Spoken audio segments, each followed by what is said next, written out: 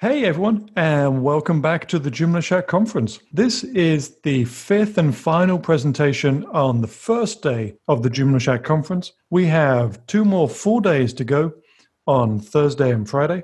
I'm Steve Birch, and I'm your host for all 3 days of the conference. And I'm delighted to welcome Javier for this session. Now, Javier is based out of Madrid. He is a web dev and a sysadmin. And he specializes in particular in turning CMS websites into static sites. This makes sure that your site is much safer and also much faster. It comes with some real pros and some real cons. And in this session, Javier is going to take us through how you can use your Joomla site to spin up static sites. Javier, welcome. Hi, Steve. Thank you very much. I'm pleased to be here, the Joomla Shack conference. And thank you for the introduction. Yeah, this is what my talk is going to be, how you can make that yourself and how you can, make them unhackable and blazing fast. And quick note about me, more or less what you just said. I have been telco and computer science engineer. I've been working more than 11 years as web developer. Also around 8 years hosting my own website. So, managing all the servers and hosting websites for many other people.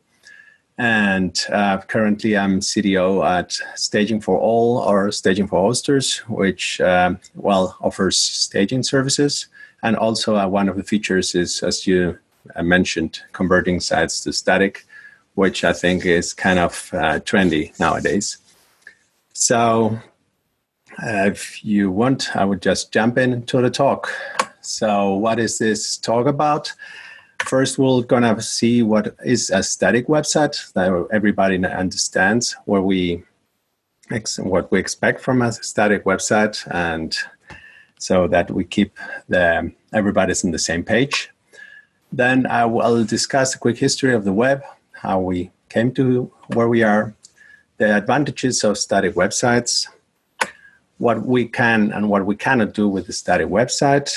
And then the interesting question, can we use Joomla as a static generator? And if yes, how do we do that? So if we start by defining what is a static website, it is a collection of HTML files and also some assets. That means CSS, JavaScript, some media files that can be anything, images, videos, everything else. But most importantly, this is a site that has no server-interpreted languages behind it. So no PHP, no Ruby, no nothing, and no database. But most importantly, it's not related to the frequency of updating content. Most people think of static sites as a site that doesn't change. But this is not the definition of a static site. Static site in this context that we are speaking is HTML sites. So actually, this sounds quite old because at the beginning of times, we started all with static pages. The first websites were static pages. And, they require some skills. The pages themselves, the websites were quite simple. There was no visitor interaction. There was some work involved in modify them, and you would only update them if the content changes. So as a web dev, so your tasks were, so if you were developing them, you were also designing them. So this was more or less all you had to do. If we move forward, then the first interpreted languages came, so PHP, we'll know that. This opened a door of programming. So that required even more technical skills. We had more complex websites thanks to that. And we started offering some sort of interaction for our users, like forms or search, then together with databases, and we could move and evolve into a better software structure. The websites became a software in itself, and they were slightly less, tedious to modify. So as a web dev, the tasks that we had were, of course, development and design, which was still more or less the same, but then we also had content maintenance. Then if we jump some years in the future, we come to what I call the CMS era, or what used to be called the Web 2.0. And it looked at like the CMS is like the perfect system because it allowed almost everybody with no tech skills to create powerful websites that were easy to use. The websites could be really, really complex. We could have user interaction everywhere, forms, search, comments, forums, e-commerce, you name it. There was front end, back end. There could be multi-user, and then we have templates and extensions. And most importantly, the client could update the website on his own. So, yeah, that looked like the perfect system, everything that we need.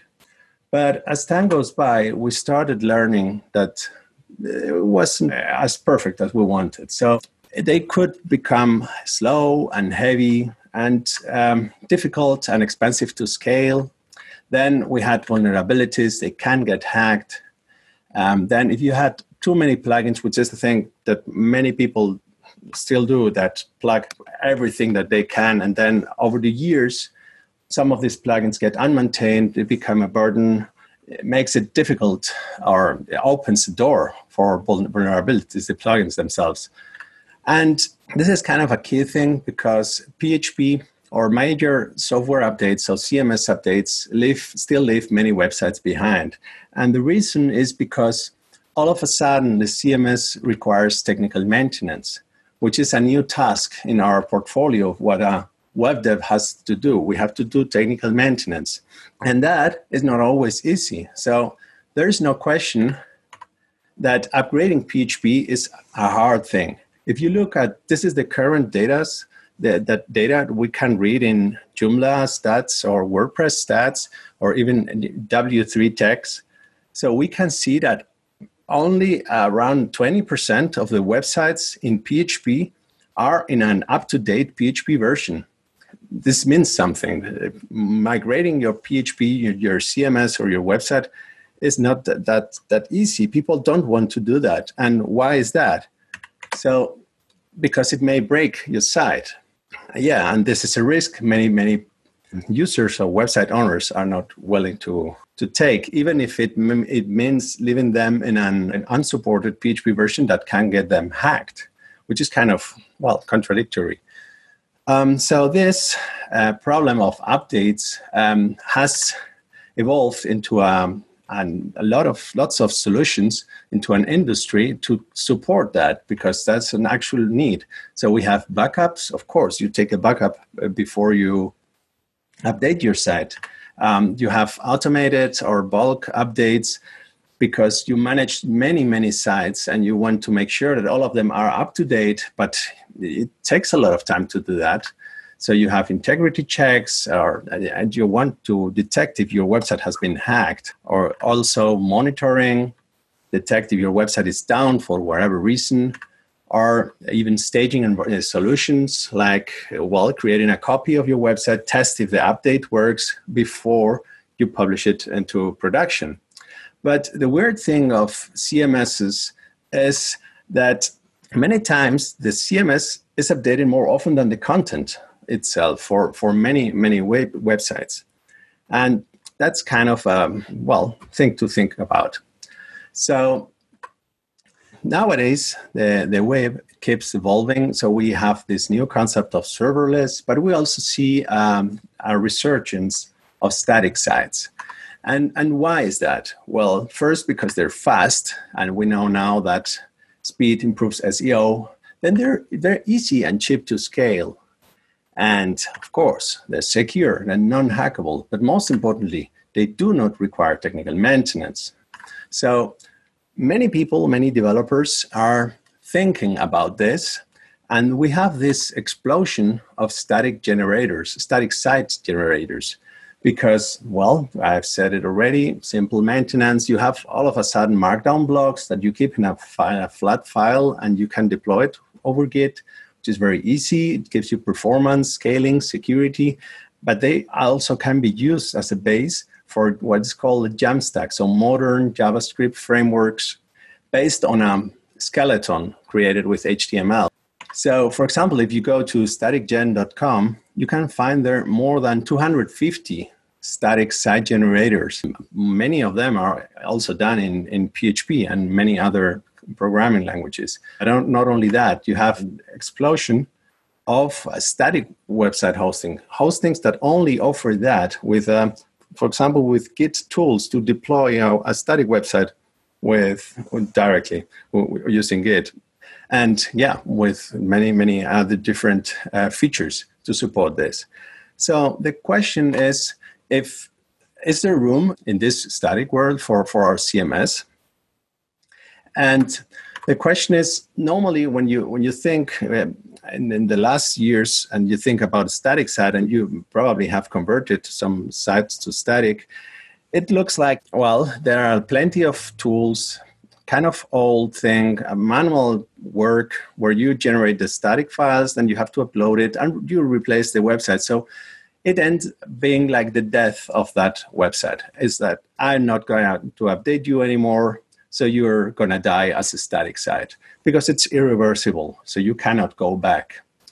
But nowadays, with all the technology that we have, if we want a solution that could have this simple and automated workflow, like all these others static site generators that we have seen, what if we could use Joomla as a static generator? So the concept we're looking for is something around this. We have the website in our development environment, whatever that may be. We pass it through some sort of static converter that we can repeat anytime we want in an easy way, and then we publish it into our hosting. So that would give us best of both worlds. We could have a site that is easy to modify. We would not need any kind of technical skills, the same as the CMS requires. It can be multi-user. The client updates the site on its own. It's 100% secure.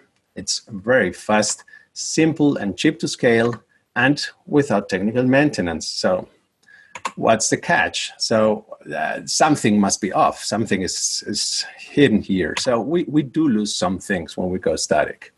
And what are the things that we lose? So we lose basically all server processing that involves complex actions of any kind. For example, scheduled publishing, but most dynamic content you can think.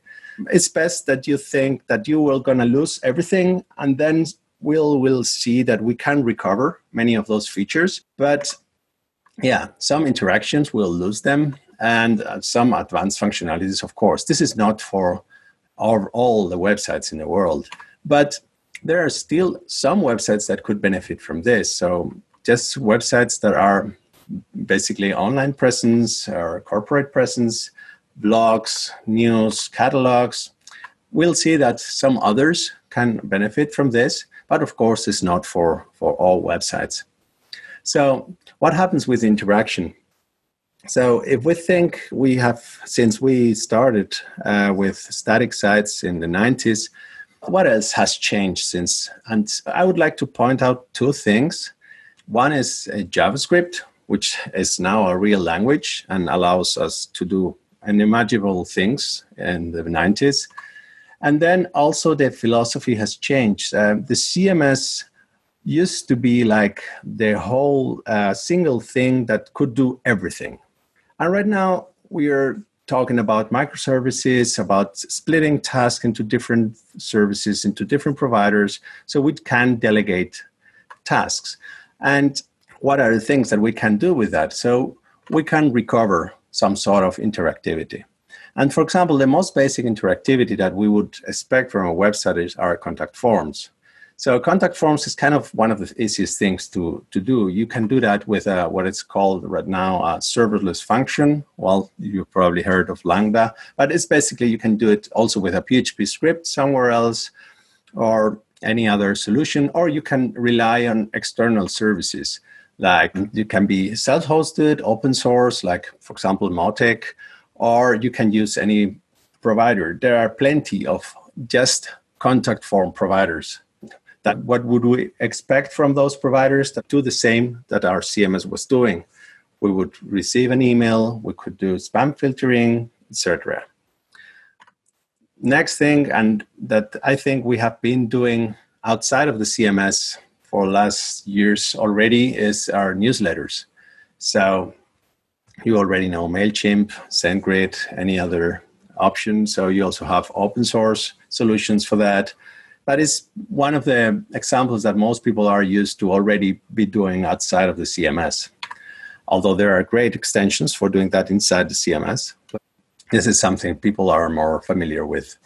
It's the same. It requires email sending, spam filtering. What about comments? Comments, they can be done different ways.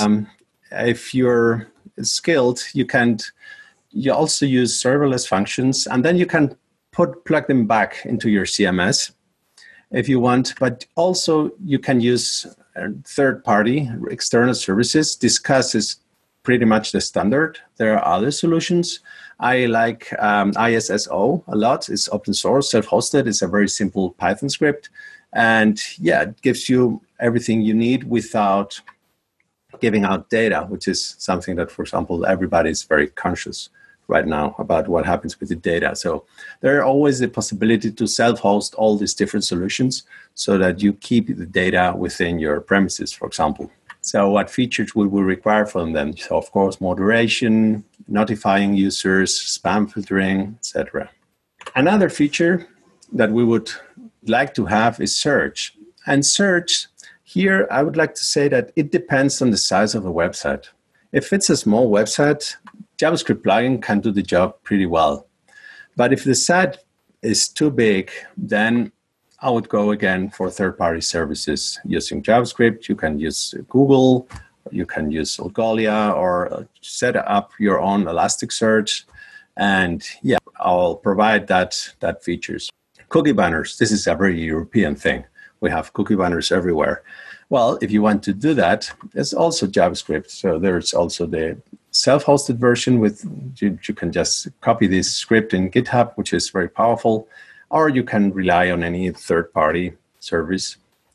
Most surprisingly, e-commerce. So I don't know if you already know that, but there is not only one solution for offering e-commerce based on JavaScript and with a static site, but there are plenty of them. There are lots of them, and with full features that you can have even billing built in. So you just need to provide the skeleton or what are the items that the users can buy, and everything else is built on top of a layer of JavaScript, and they're amazing. This maybe seem overkill for some, I don't know, you have a website that only wants to sell a book.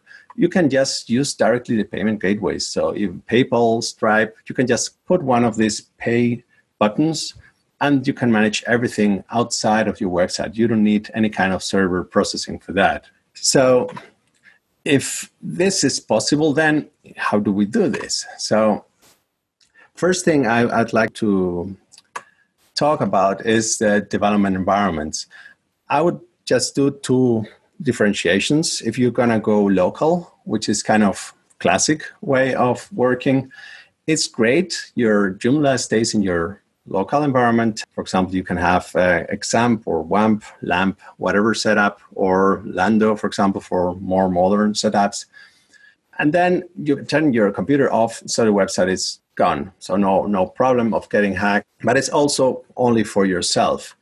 So there are also the possibility of having an online development environment, which can be just a subdomain in your hosting, password protected, for example. And this can allow that other users update the site, even the client, which I think is convenient in some setups. So if we think about that, what are the conversion options that we have? And here, these conversion options are more or less the same if you have an online setup, an online development environment, or a local development environment. I've divided in two groups: do-it-yourself, which requires technical skills. That's basically some sort of scripts or programming. And then you have the hosted solutions or services that are normally more user-friendly, that kind of one-click solutions. You click a button and that's it. So if we go deeper into how do we do that, the general concept is something around these lines. So we have like our development environment, which can be local or can be online. There we update the content. Then we have to have some sort of static converter that does the actual conversion. Then we need to deploy that to our web hosting. And then we have the live side with the different services that we need to provide from dynamic content. For example, here I have chosen ISSO and Mautic and Lambda for different functionalities. So going deeper, how do we do the static conversion? A convenient way would be using a Joomla plugin where you can just click a button. We'll see later, in the next slide, what's the status on that. And then there are like more, let's say manual CLI options for doing that. The good thing about those options is they can be integrated in some sort of automated or half automated publishing workflow. The sad news about the Joomla plugins is there was a plugin called Static Content that allowed you to do that, click a button and generate the site, but it's currently abandoned. This is the GitHub repo. It was working for Joomla, I think for Joomla 3.3. So maybe it's an opportunity for anybody to pick it up because I think it's very, very useful. Then if we go to the more traditional tools, vget is CLI only. It's very old software, has many options, but it also can be just a simple command like the one I written here. Another option is HTTrack, which also has a UI, not only CLI. It's almost as old as vget. It's designed only to do a static conversion, so has lots of options, but it also can be reduced to a simple command. A newcomer is Headless Chrome with Puppeteer. It's very powerful. It's not so easy to set up. It involves many more things than what I just copied here. I've linked to a blog post that explains how to do that. It's, as said, not as straightforward, but the resulting platform is way more powerful. You can also create screenshots. You can do many, many things with that. It is better way. It's a modern way of approaching this problem, especially if you need to render JavaScript before or for getting the actual DOM and stuff like that. There may be more options. These are the three that I would recommend right now. The next brick in your setup that you need would be the scripts. This I won't go into details with that. You would need some sort of trigger, may that be a Git hook, webhooks, some command line commands or cron jobs that would trigger the rendering scripts, then the deployment scripts. The good thing is all this can be added to a continuous integration or continuous deployment environment so that you could get that desired automatic workflow. As said, this is kind of technical. If somebody wants to discuss these options later, I'm totally open to further questions. So getting out of the do-it-yourself, if we cross the line and go to the third-party solutions, well, I don't know if to say if this is surprising or not, but there's plenty of options, especially for WordPress.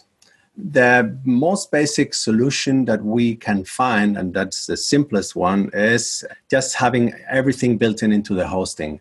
And for that, there's like a booming industry in WordPress right now, which is called serverless VP hosting, that what they're doing is just basically that. They provide a way of converting your WordPress into a static site and provide some features in the dynamic content. Right now, two big players, HardyPress and Shifter, are more veterans. And then there are a couple of newcomers that are right now in beta. Yeah, gives the impression to be a booming industry. So how do they work? It's more or less what we have already talked about. You keep the CMS in a private environment. Can it be Docker? It can be subdomain. Then when the content is updated, you regenerate it and publish with a single click. Forms are managed in the hosting dashboard. I mentioned them here because I think that they're potentially compatible with Joomla. Some of them that have FTP access, you can just remove the WordPress and, well, this is a LAMP. I mean, this is PHP. It depends on how they're managing, they're using HT access or not. how are they managing their rewrites. But I think they can be potentially compatible with Joomla. Their business model is like any other hosting, monthly or yearly subscription. And the pain point is that it requires web hosting migration. Different solutions to that could be external solutions. And here there are a couple of providers, and I think there are more coming soon. Right now, the only one that's full compatible with Joomla is Staging for All. Then Deploy to Static is coming soon. And, well, there may be others, probably in the near future. So how does Staging for All work? So it's more or less similar. So the CMS is in a private staging environment, password protected, that can be multi-user. So when the content is updated, you regenerate and publish with a click, and forms are managed in the platform dashboard, same as the other solutions. It's a set multi-user, and it has a monthly subscription. The good thing is you don't need to change hosting for that. Deploy to Static is a different kind of service. It's compatible with any CMS because it renders the website from outside. It does not need to install anything inside of the CMS or anything. It also does a funny thing, which is it uploads the static version together with the CMS. It does not override it. So you always can toggle back to dynamic and static. So you can always do this switching. And to do the new content, what you can do is you switch it, the CMS back on, you add a new blog post or new content that you want, then you re-render it. And then with a click, you publish it back to static, which is kind of interesting. Also, forms are managed in the platform dashboard. And this works using a credit system, like you pay each time you deploy a website. Like you want to update a website every 3 months, then you don't have to pay a monthly subscription. And of course, there's no need to change the hosting. I think this covers pretty much what the current industry is about, the current status of the industry is about static websites. So why don't you start using Joomla as a static generator and make your sites unhackable and blazing fast? Who is not missing all these crazy gifts? So, any questions? Yeah, thank you so much, Javier. We do have quite a few people commenting and discussing different options in the chat. Yeah. One from Tim, he says he uses the Jot cache extension to pre-call and generate all his pages with a super long cache time. And he ends up with all the pages generated in the cache and waiting to be called. It's not entirely static, but it seems to be a workaround of sorts to rely entirely on cached pages. Yeah, there are many solutions that provide that as a means of caching to improve performance. But this does not protect your website. Your admin is still there. Your vulnerable plugins or exploits are still there, so they can be exploited.